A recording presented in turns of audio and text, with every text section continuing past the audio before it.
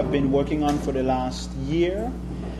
We were working with the Ministry of Natural Resources and the Agriculture, and they had given us 50 acres of land along mile 14. And what we were doing is that we were on the George Price Highway.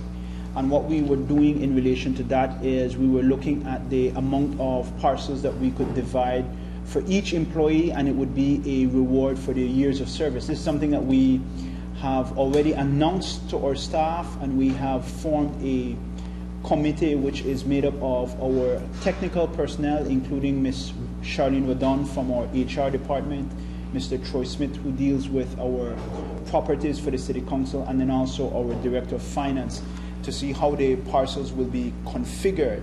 The idea is that we would want to give people who would have been working for the City Council for at least a minimum of 2 years, so that it's a reward for their years of service.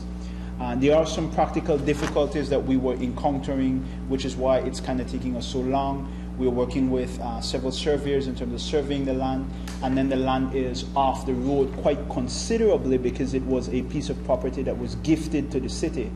We have actually spent no City Council resources in acquiring the property, so that we have to deal with certain issues and challenges that presents itself in terms of seeing how we will get electricity in the area and other things like that to benefit our staff.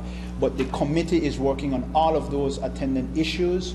We were going to do the distribution by way of a lottery, so that no staff member can complain that anyone was favored in relation to the selection of their parcels, and this would be for staff who have worked with the council for over 2 years.